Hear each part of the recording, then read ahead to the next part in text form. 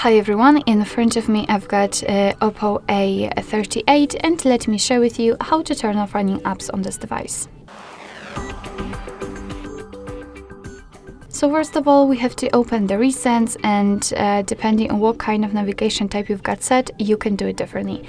If you've got the gestures, let's simply swipe your finger from the bottom to the center of your device and hold it somewhere here. But if you've got the recents, just tap on this three bars icon. And as you can see here, we've got previously opened tabs. And if you want to, you can close, for example, only one of them, just find it and swipe it up just like that. But in order to close all, just tap on this button in the middle. And as you can see, we've got this information, which means that we just successfully closed all background apps. Alright, so that will be all. Thank you so much for watching. I hope that this video was helpful, and if it was, please hit the subscribe button and leave the thumbs up.